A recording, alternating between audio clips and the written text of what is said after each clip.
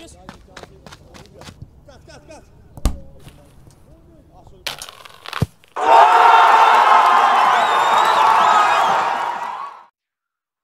for joining us on another episode of the In the Game interview series. Today we've got Paul Hogan with us, head women's coach at Coastal Carolina.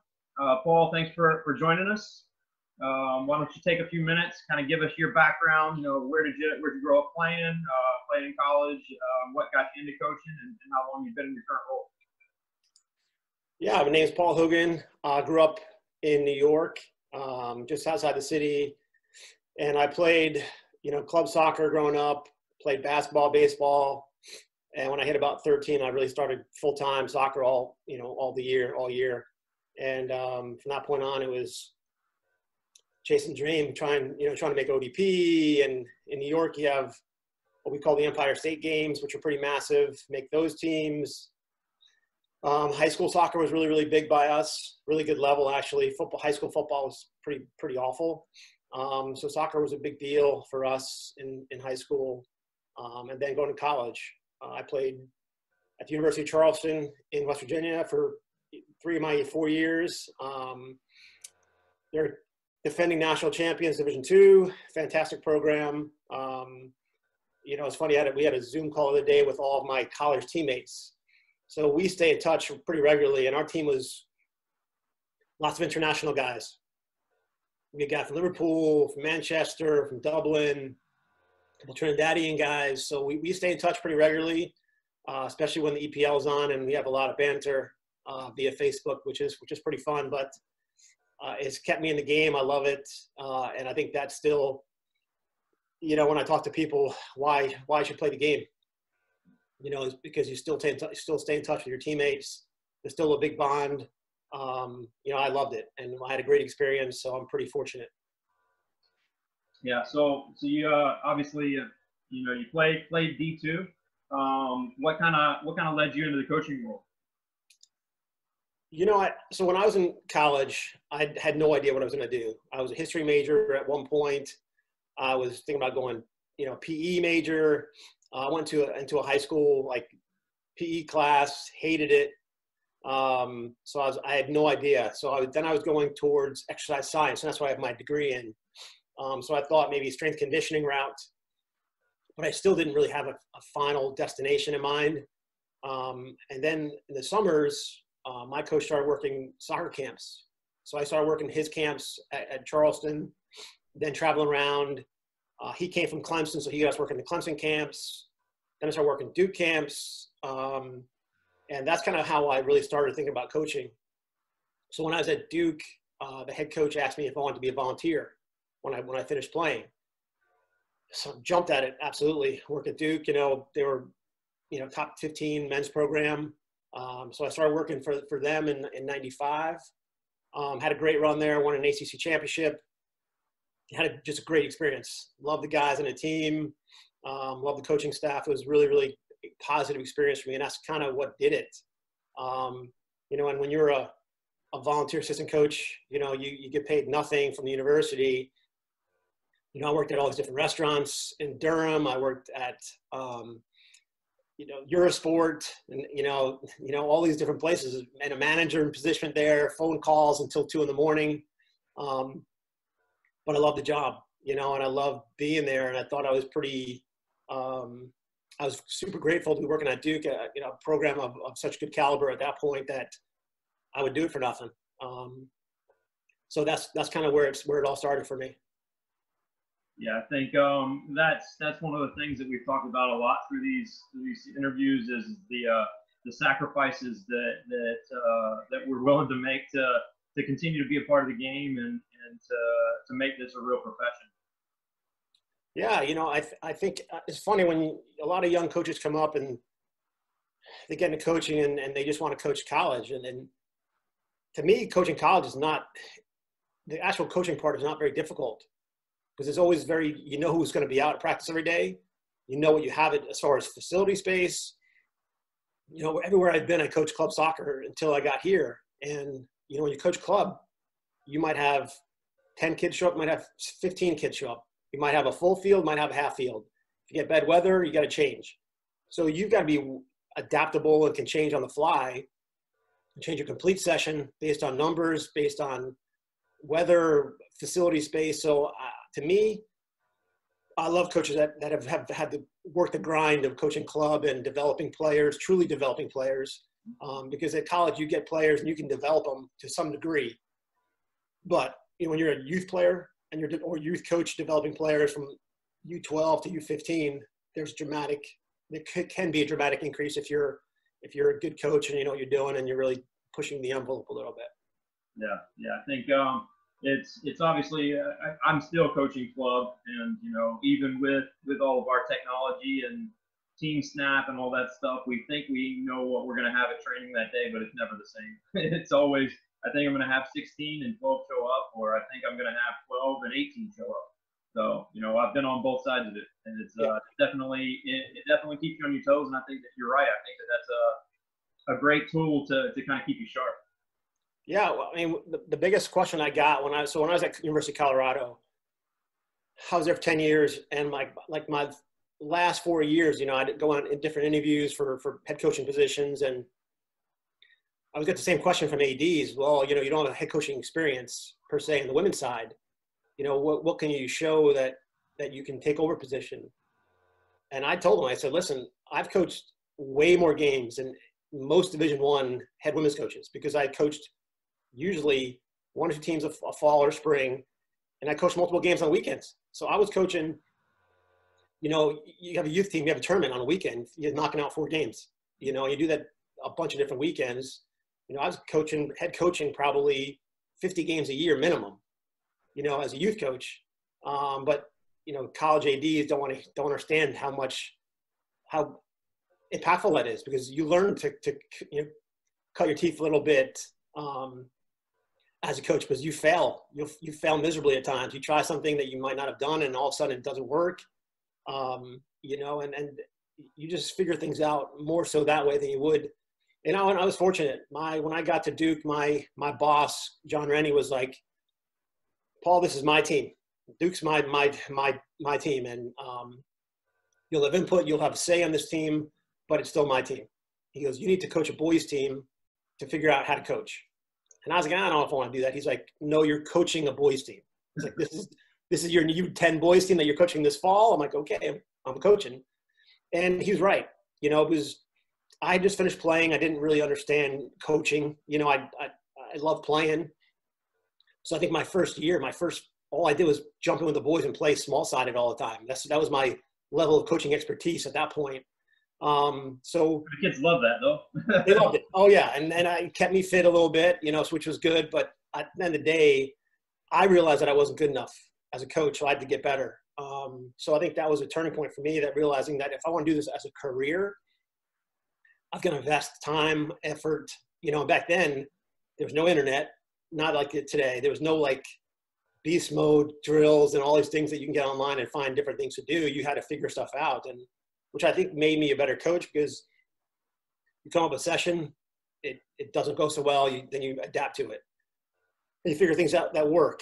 So to me, it was awesome, and I would not be near the coach I am today if I didn't coach youth soccer for 15 plus years, throughout my journey. Yeah. I think I had a very similar experience. I think I'd been the assistant of Mount Olive for 2 years, and I was a very young assistant. I started there when I was only 21, so I was very, very much like the same age as some of the players were older than me, actually. I went to school when I was 17 when I got to college. And from my second or third year, our head coach did something very similar. And he put me into a club, and he's like, "Look, I know the club's an hour away, but if you want to do this, you've got to make that sacrifice, and we'll get you a little bit of extra money because you're so far away," and those kind of things. And it was definitely one of the best things that's been done for me on my coaching journey, for sure, because they put me in with one of the older girls teams, and it allowed us to kind of recruit off of that team a little bit for our team at Mount Olive, and it put me in a position where he actually came out to some of our games just to watch me coach, and he critiqued me through some of my mistakes, and it was nice to get our directors at the club kind of gave me some instruction as well. So it was great to not just get out there and have my own team, but to get some other mentors in the game that can kind of help push things in the right direction. Yeah, you know, I feel I've been pretty fortunate in my journey as a coach, as a player. I had a really, really good like youth program growing up. Like in high school, like to me, like high school soccer was a really big deal where I grew up. And you might know Don Martelli. Do you know Don Martelli from Atlanta Fire? Okay, well, his dad was my high school coach. Okay. And so now Martellis are a big Italian family in New York. Okay, so Mr. Martelli, as I call him, he owns a soccer shop in my town in New York. He used to be my Spanish teacher. I was a small Italian guy who taught Spanish. So he had this Italian guy, Italian accent teaching Spanish, which was always pretty funny. But he had won so many games, state championship at our high school. He had done so much that he always had the older players. So when I was in high school or younger, Don was playing varsity soccer, and they had those guys work with the younger kids. So you felt this connection to the high school team as a little kid. He did camps, and back then I didn't realize who these people were, but you had all these coaches come up and do sessions for us, do his camp in the summer. So you had these guys who played at the highest levels, coached at the highest levels in the U.S. at that time, who had played everywhere. And so to me, that was fantastic. And he really kind of got that itch in the game, really. And then as you get older, you start playing for different teams. You have different ODP coaches who were really, really good in New York back then. Like where I grew up in New York, New Jersey was a really big hotbed of soccer, especially back then. So ethnic. And you had different pockets of, you played against the Brooklyn Italians. You played against Hota. You played against all these different teams that had different ethnic backgrounds to them. And it was awesome. The games were really serious. So and they meant something. And then high school soccer was big. So I think you get that component, and then so you're kind of in a good soccer environment. Then you go to college, and then you get working for these different coaches, and Randy gets me coaching club, and then you start getting around. And I think the biggest thing with coaching club was you learn how to deal with the players. Probably more importantly, you learn to deal with parents. Mm-hmm. So you have to figure out how to be strong enough as a person when you're 24 years old, that you're talking to an adult who's well older than you, who has kids, about how you're going to run things, how you're going to do things. So, and now it's funny because now it's full circle. I have kids who are involved in club soccer, and now I'm the parent who's listening to the coach who's younger, and so it's a unique experience, but one that I wouldn't change for anything. It's pretty awesome. Yeah, I'm on the other side of that now as well, with my son kind of getting that age where he's starting to play a little bit more serious and stuff like that. And I've run into a couple times that the coaches will come to me and be like, "What do you think?" Like, whatever you think. I'm going to be the best parent you have, because I'm going to stand in the corner and I'm not going to talk to anybody, and I'm not going to say a word on the sideline. So yeah, I would, in my ideal world, if I could sit and watch my son play and just put some music in my headphones and just not worry about the soccer part of things.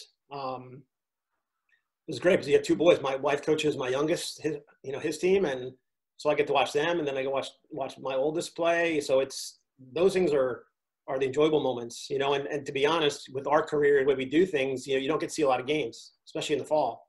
So when you chance to get out and watch something is fun to do. It's fun to expose them to different parts of the game. They come to all of our games, all of our men's games. So they're around the game quite a bit, way more so than I ever was when I was a kid, which is pretty unique. Yeah, I think the game is so much more accessible now. It's so much easier to find games. I was pretty lucky. I grew up in Wilmington, so I was always at UNCW games, and it was great to watch them. And then we're lucky enough to get Wilmington Hammerheads, who were in the old USISL. So that was kind of like I felt like I had my own little soccer heaven where I got to go watch games all the time. And high school was pretty big for us at the time as well, because it was just a different environment without the DA and ECNL and telling kids they can't play for their high school teams. And like going to watch state playoffs at that point was, you're going to go watch a high level game. Yeah. So I think everything has changed quite a bit. With the advent of the ECNL, the advent of the DA, and now the ending of the DA. But to me, like I always thought the most vivid memories I have as a youth coach were of trying to win a state cup, then try to go regionals. I think that reminded me most of high school because you're playing in knockout games all the time. Whereas now you watch some of these kids play and there's not a whole lot of knockout games. They don't compete in many knockout games. Every tournament's a friendly or a showcase, and there's never much on the line for these kids. And I think that's what's missing quite a bit in a lot of players. And to be honest, a lot of coaching. How many coaches are competing in knockout games where there's pressure, there's real pressure to advance, and you always knew where you stood when you had State Cup. If you won, you kept on playing. If you lost, well, why'd you lose? And what's the reason for the loss? Is it the players, the coach? So there's always, I felt, that bit of accountability at some level as a coach and as a player. So I love that. I love those old days. I would love to get back to something like that more so than it is now. Yeah, I think that, obviously we talk about trying to develop kids more now. And I think that you've still got to develop that competitive fire as well. And, I interviewed one of my friends he's in coaching education. He coaches high school here in North Carolina. And that was one of the things that he said was that he feels like players now are probably much more technical than they were, but they don't have that bite and that competitive fire in them. Oh, listen, so growing up in New York, I always felt like there was always real technical kids. There was always some Hispanic kids or Italian, little ethnic kids who were real technical. But then there was always the New York bite. Even now when you watch kids play, even my wife said when her team from North Carolina would go play Region 1 teams, she's like, there's always something different about Region 1 teams, especially New York, New Jersey teams, Philadelphia, like that type of area. Like they had more bite. And I think you're right. There's so many kids. The game is so much higher level now, like technically. Well more advanced than it was when we were playing. But there was not bite. There's not crunching tackles. There's none of that really especially on the women's side that I see. But there's more flair. There's more possession. So some of that stuff is all well and good to develop players, develop their thinking, their IQ. But there's also, a whole player is like, when you're looking at players who try to make it professionally, it's competitive. It is super competitive. And if they don't have that innate ability to compete on the highest level, they're not going to make it. So that's the part to me that I think we need to keep on focusing on as coaches, as guardians of the game, if you will, that they've got to keep on competing on a daily basis. Yeah, for sure. So you've been at Coastal Carolina for quite a while now. How have you seen the program kind of evolve during your time there? So I've been here at 9 years. So I've had 9 seasons here, I think, and maybe next year it's my 10th. And it's changed a lot. We've had a variety of different changes. So when I first got here, I was a third coach in 3 years. Okay, so you're taking over a program that's had some, just change. There's no continuity in the program. So that's the biggest thing. You have to kind of, change that and start from what I was used to. And, when I left Colorado, we were a top 20 team. Been in the tournament, 8 years in a row, so you're trying to get that mentality into the kids, so that changed. But since I've been here, we've had great kids, like really good kids. My first couple of years, we had great kids in the program. But we've had to change and turn around to the way I want to play and the way we want to do certain things. But even, the last 3 years now, we've been in a new conference. So things have changed, one, in trying to establish a program. And once we got to where we felt like we were kind of humming along in the Big South, all of a sudden, bang, we go to the Sun Belt.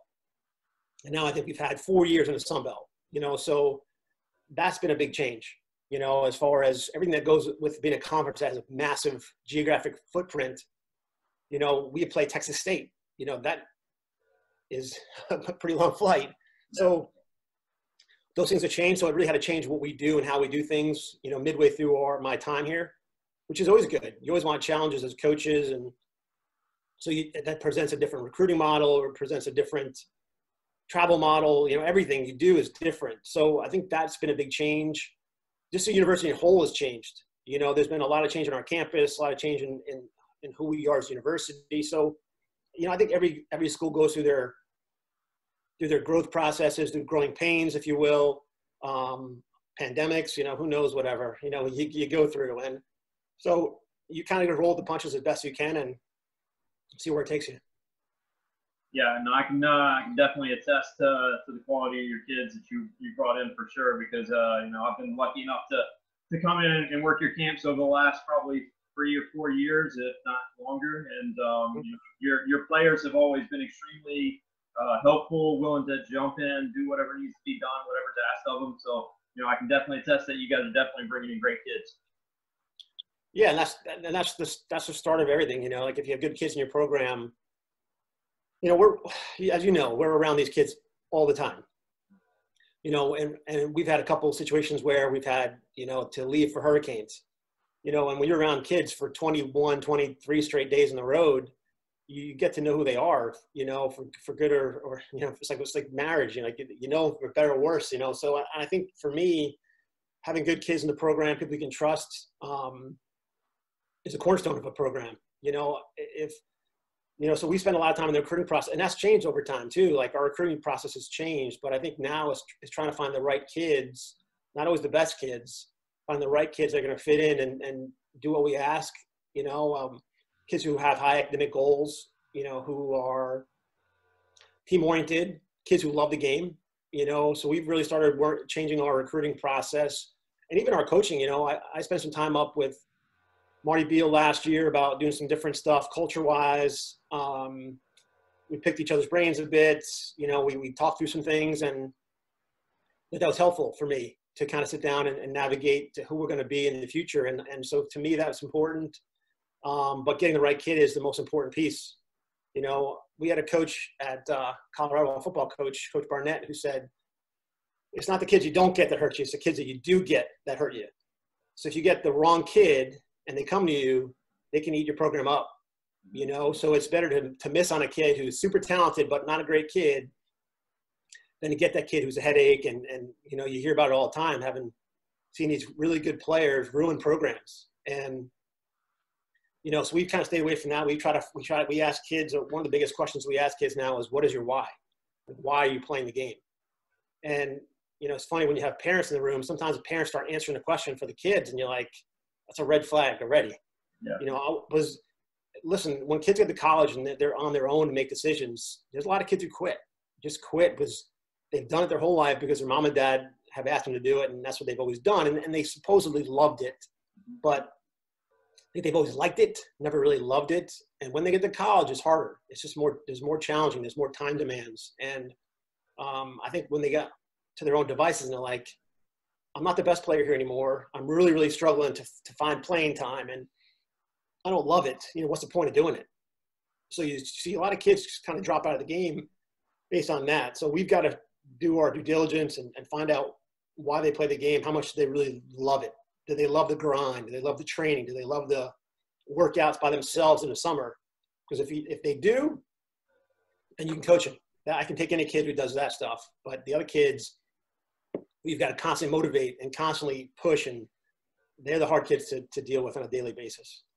Yeah, no, I think I had a similar situation to kind of what you're talking about. Probably 2 weeks ago, I lost a recruit to a conference school, and I was kind of down for a little bit. And then I pulled up Twitter and saw some things that were on our Twitter and Instagram pages and went, oh, wow, I really dodged a bullet there. They can have it. So, I think that due diligence is a big piece for sure. I probably should have done that due diligence a little bit earlier, personally. Reed, it's funny. Like part of our, everybody does camps. Everybody does their own. They do camps for a variety of reasons. We use camp as a recruiting tool. Obviously, we want kids to. Can we get a kid out of camp? And that's the goal of every camp we have. Can we find at least one player that we can matriculate to our roster? Can we find that kid? But also at camp, we leave the room, we let kids ask questions to our current players, and we're not there. So we don't know what they ask. But if there's any red flags that go up, our kids will tell us, hey, this kid was asking questions about partying, about what we do on weekends. Everything stemmed about the wrong question. So they'll let us know. They'll let us know who doesn't fit the mold of what we're looking for. And that's helpful, because then I can go back to the player and say, listen, it's not going to be a good fit. It's not going to work out. No hard feelings, but we're not the best fit for you as a player and student athlete. So that's the hard part, is finding those, you know, again, everybody will say the right questions or right answers in front of their parents. Mhm. But when they're on their own, are they gonna ask questions? What questions are they asking? And then are they gonna answer questions honestly? You know, and the kids that do, and they ask the right questions, then we want those kids in our program. But the kids that, you know, like you said, are on Instagram having a party lifestyle, and then they're asking our kids about partying, you don't want those kids in your program because they're not going to make it. Those will make it worse for everybody else. Yeah, I mean, especially where both of our locations are, that's always the thing that we've got to be sure of with you guys being so close to Myrtle Beach and with us being in downtown Raleigh. It can be very easy to go down the wrong path. Easily, yes. So what would you say is y'all's playing style there at Coastal? You know, that's good. It's a good question. It's changed a lot over time, I think, based on who we have and what we have coming in and all those things. So I'm not locked into any kind of certain style. You know, the game has changed a lot too in the last bunch of years. Now everybody's playing out of the back. They're doing all this building stuff, and which is I believe in. You know, I believe in possession of the ball, but I believe in possession with purpose. I hate when teams go side to side and just go nowhere. And then you hear the coaches talk on Twitter after the game. We dominated possession. We just couldn't score. Well, yeah, you dominate possession. We let you have the ball, you know, in your end for bits of time. So I think that stat is such a jaded stat. You can make possession as much as you want. If I have 2 forwards and you have 4 backs and a goalkeeper, yeah, you're going to keep possession longer than we are up there, because we're not trying to press with 2 players and against your 5. You know, but I think, you know, as we look to get better, I think we try to press. I think we try to be an aggressive team. Defense, we try to play a high line. I think we can play. I think we look for kids who are pretty adaptable, pretty flexible in their positions. They can interchange amongst other players. I love a technical player. I love kids who can have – I don't want a whole team full of cute little players on the ball, but there's got to be a balance of kids who can move. I want wide players being athletic. I want wide players, both outside backs, outside forwards, who can win 1v1 duels, you know, both offensively, defensively. Ideally, you want a kid who can score some goals up front, who's good in the ball. But you know, I think next year we'll be a team that tries to press a bit more, to be a little more aggressive that way. You know, start playing higher up the field defensively, and then get our outside. I think we'll be pretty athletic next year. Let's try to use that to a best of our ability. You know, we'll see how this whole summer goes with where kids are fitness wise and all that stuff. But I think that's a big thing we were looking at in the spring. Let's be real fit. Let's get to a point where we can press effectively. And I don't know if you watched the She Believes Cup, but I thought our women's team pressed really well against England. Not so well against Spain, but I thought there were some really good moments that we use as some kind of coaching tools. So clips we sent our players about, hey, this looked really good, how they pressed collectively as a group, more so than I've seen them do before. So that's what I think we will be next year. But again, you know, during the course of the season, based on injuries, based on how much you traveled for a game, all these things, I think the kids that we want are the most flexible. They can handle high pressing. They can sit in. They can do. I just want kids who have the ability, IQ-wise, physically, to play a variety of situations, a variety of styles, even in the course of a game. You know, I love to be able to press the team in the first half and then change everything in the second half and play something a little different, just to totally mess with the other team. Because the other team halftime introducing their first half, so it might be hard to do all the time, but I think that'd be the ideal team for me. Yeah, I think that one of the things that we're trying to really work with our girls at Peace about is, you know, we try to press quite a bit, but we want to try to recognize when to press and when not to, and some of those visual cues and parts of the field where we want to send numbers and where we want to kind of stay organized and kind of just force things in different areas. Yeah, and it all depends on, you know, team's fitness level and hey, do you play Friday, Sunday, and is your, you know, Sunday game at 1 o'clock in the heat of the South? Is that a great game to press on? Probably not if you played Friday night. You know, so there's certain things that will make it more advantageous to pressing. You know, some days will be better than others. You know, and the thing is, if you're trying to press and you're not pressing well, she's going to get lit up. So Yeah. I think that's the hard part. And I watch, Premier League games, all this other stuff. It's the weather's way more conducive there to pressing than it is to, a Sunday afternoon anywhere in the South, because it's so humid and so hot that, you can press for a bit of time, but once you start losing numbers based on just fatigue, it becomes a lot more challenging to collectively press as a group. So. Yeah. So you guys have got some international kids on your roster. Are you actually able to go over, or are you doing more of your recruiting by video? It'll be both. We've gone over. We've seen some kids live. We've seen some kids via video. The thing with me again is with the international kids is just trying to get to know who they are as people. We've had some really good success with the international kids. We've had some really good kids. We've had, I'll say, one of the most technical players that I've ever had here at Coastal. Danny Family was a Swedish kid who was fantastic. She was so good in the ball technically. Now it took her a bit of time to get used to the heat. The style of play here was so physical, but she was so good in the ball. Like, she was fantastic. So we could build a team around a kid like her, but she also had a pretty easy personality. She was super easygoing. She never got down too low, never got too high.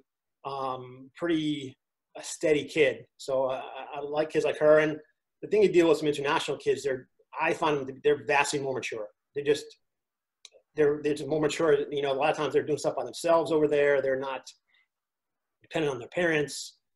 Anytime I've asked a kid from Europe or anywhere really to give us something, send us something, they do it pretty quickly. They just, I'd say an 18-year-old American is or 20-year-old or 18-year-old European is like a 22-year-old American at times. So those things matter. I think those things, having maturity in your team, matter.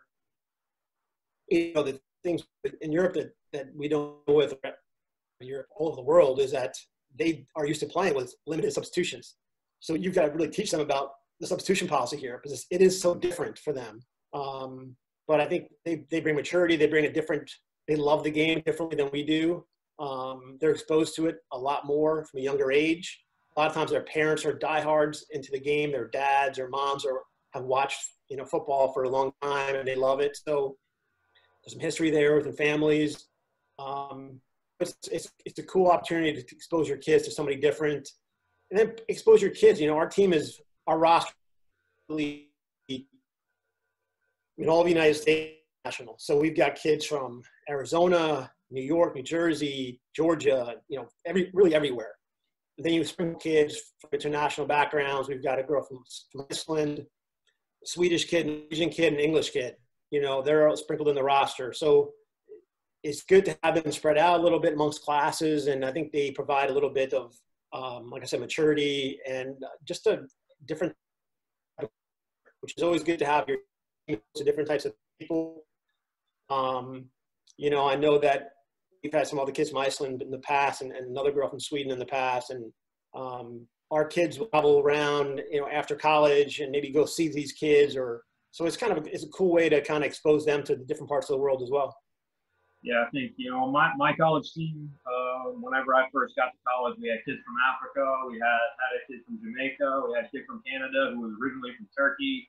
So I was always drawn to those players because they had very different life experiences than all the other Eastern North Carolina kids that I played with. They were some of our better players as well, so that obviously helped. Sure.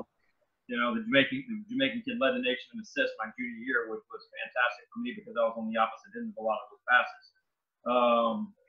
But yeah, I think it's a completely different perspective. And, I think it brings a lot of maturity to the team for sure. What's one of your favorite coaching memories? That's a hard. I thought about that question a little bit. That's a hard one because I think you're invested in so much in each one of your teams, right? So that it seems like almost every year there's a certain memory that stands out. There are certain things that are, like a winning. At Colorado we had one in back-to-back weekends. We beat UCLA at home in extra time, and we beat on the road. We beat A&M. So those are massive wins that massive places against great teams. So those things stand out. Winning a Big 12 championship was massive. Winning an ACC championship was massive. But there's little moments like there's memories that I think of like that have nothing to do with wins or losses. A graduation, a hurricane, you know, leaving for a hurricane. So I don't necessarily love that some things are tied based on results. This memory is great because we won, but some of the losses are memorable, or some of the bus trips. So to me, it's hard to give one, hey, this is it. We had some really awesome, at Colorado, we had some really awesome like semifinal wins in the tournament. Since I've been here now in the Sun Belt, we've had some great, we lost our first 2 years in the Sun Belt, we lost in a conference championship game. And our second year, I remember to this day, like we beat Georgia Southern in the semifinals, and in the van ride back to our condos, we were jamming away to music. Journey was on, and I'm singing, the girls are singing, we were like rocking and rolling on this van. That will stick with me forever. Like I truly was one of the best memories because we were just having a blast. And we were a 7 seed, you know, so we beat the number 2 seed in the first round game. We beat Georgia Southern in the semifinal, then losing to South Al in the final. But just getting there, that whole trip was awesome. Like, so you have those memories, those moments that you can look at a player 20 years from now and say, remember Journey in the bus ride? And nowadays kids are videotaping in the car, so you have clips of it.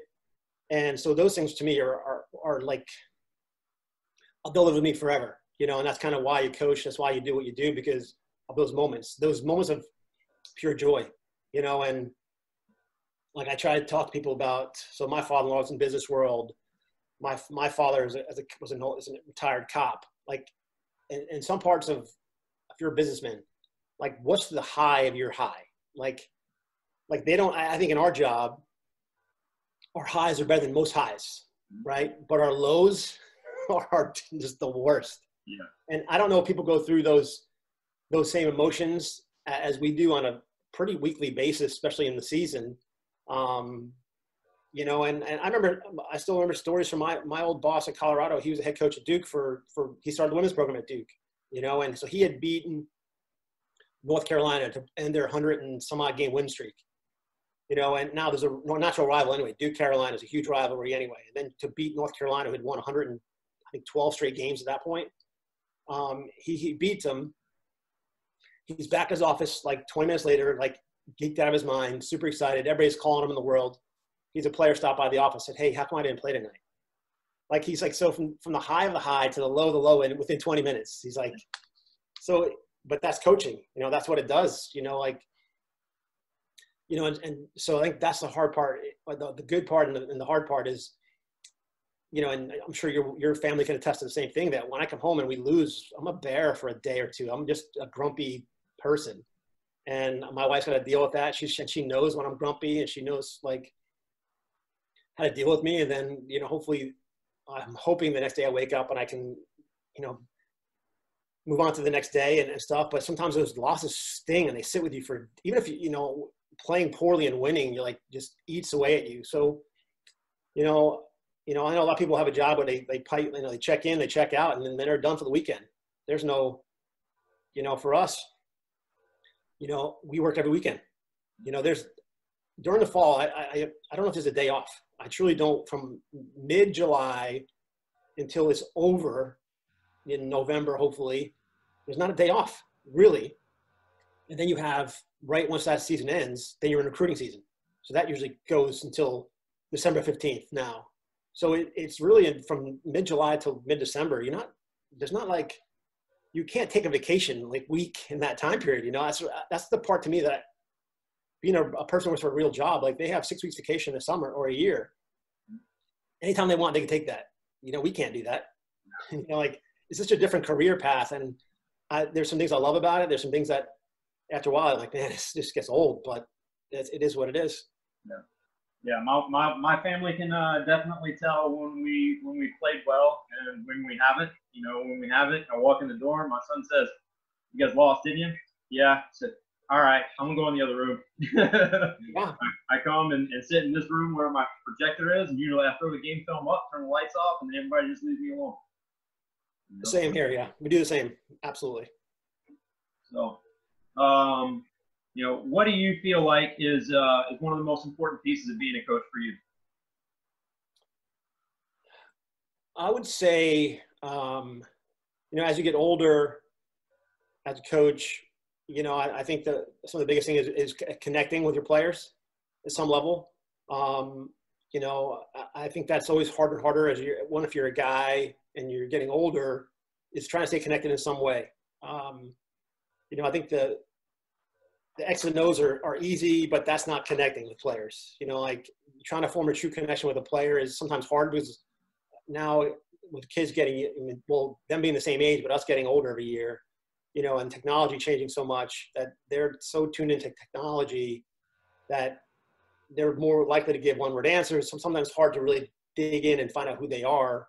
But that's part of it. So finding connection to players, and then building a culture. I think that's the fun part, is trying to build something that provides purpose for these kids. You know, if there's a purpose for what you're doing, then they'll like doing it.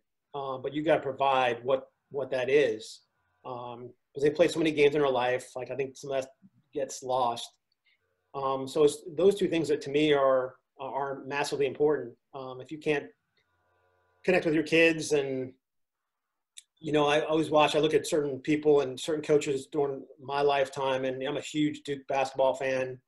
You know, I watch Coach K coach, and senior day, those kids come off field hugging him and run up to him and give him hugs, and that's the kind of coach you want to be. Now it's much harder to be a male coach on the female side and have that kind of experience, because you're always guarded a little bit. But you know, I tell my players I love them all the time. You know, I do, because they're good kids, and you know, our kids are going to make mistakes. They're college kids, but it's just them holding them accountable to what they're doing. And you know, my dad always told me, you know, hate the sin, not the sinner. You know, so like you got to understand that I made plenty of mistakes when I was in college, and so I'm not the moral police, but you got to hold them in line to what you're trying to do as a program. Because we all have bosses. We all got people we got to answer to. And when they get in trouble, you know, stuff kind of falls downhill, and it will fall on me eventually and then them. So ideally you build a culture that's something that's not important. The things that they're doing off the field aren't as important as things you're doing on the field. But you've got to show them what that is and how great that experience is. Because to this day, like I said earlier, my college experience was awesome. I loved it. And you want to make sure that they understand that too, that it can be awesome. And some of the awesomeness of the experience is in the worst moments, when you're doing sprints as a player and you hate it in preseason camp when it's so miserable. Those are moments that you look back on as a player and realize that was awesome. But it's hard to do it in the moment because it's not so much fun at that point. Yeah. I think as far as the technology goes, you know, you brought that up. What are you guys doing with your team currently? So right now we do. I mean, as far as technology, like social media type stuff, or like obviously, you know, I think pretty much every program that I've seen is doing Zoom meetings and doing some kind of digital coaching right now. What are you guys doing? Yeah. So we do some stuff like, so I've got it. We've changed our philosophy, not changed it, but my philosophy right now is that these kids are pretty overwhelmed with work. As far as I think teachers have given them more work because they're so worried about them not getting enough work that they're just giving them busy work. So I don't want to compound that with over meeting too much. So we do Zoom meetings. We'll meet with classes. You know, right now in the process next week of having individual meetings, end of the year meetings with my players via Zoom or FaceTime. But we've been doing, so, you know, Marco Polo, the app.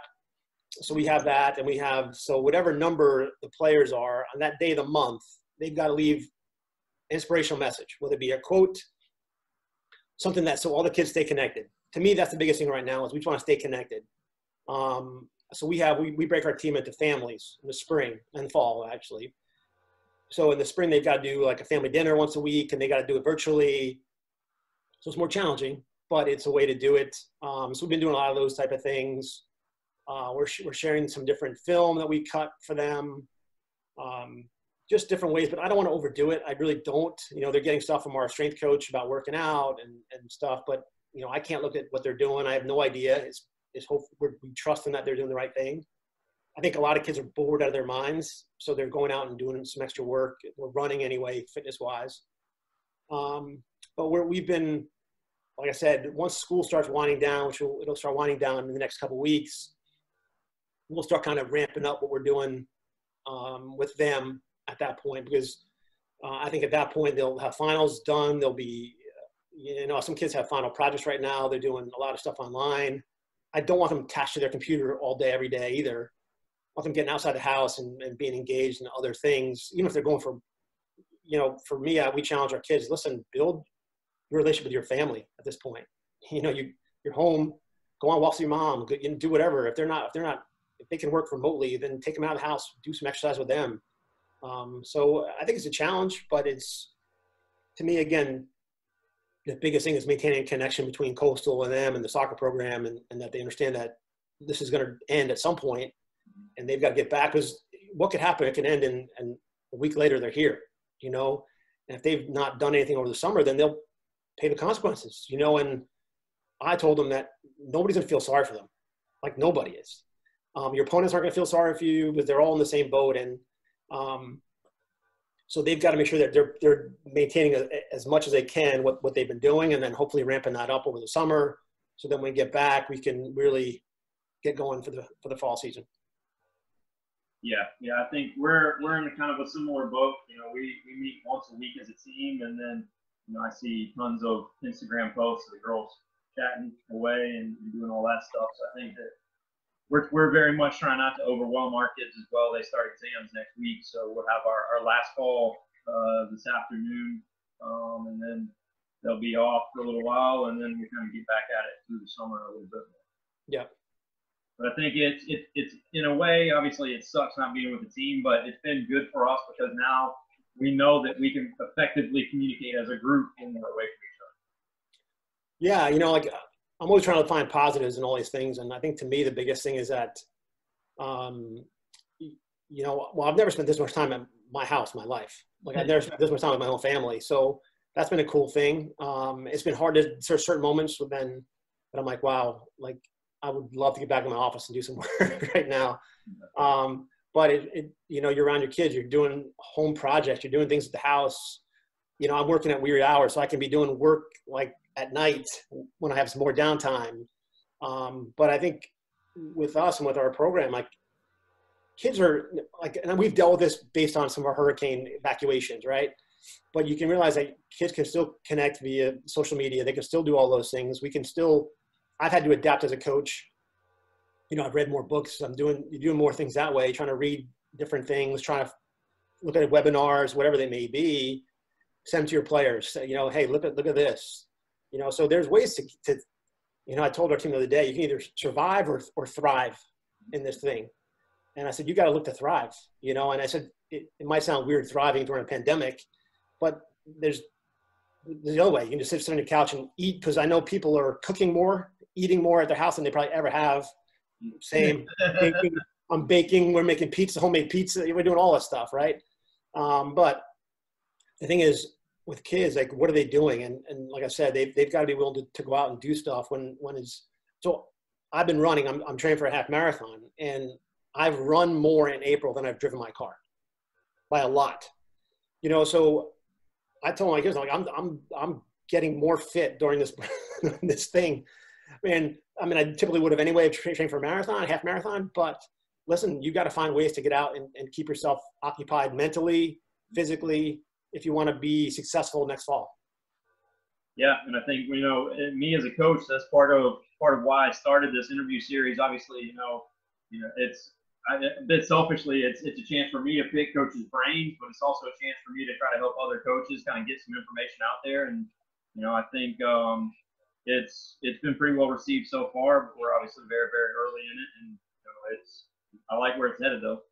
No, it's awesome. Sometimes when you get questions you haven't thought about in a while, it makes you think about what they are, and that's a good thing to kind of, because usually right now you have kids visiting campus and they ask a lot of these questions. What's your style of play? What's this? And we haven't anybody visit campus in a month, so you sometimes forget, what is my favorite session, or what do I like most, or what's my style of coaching, what kind of coach am I?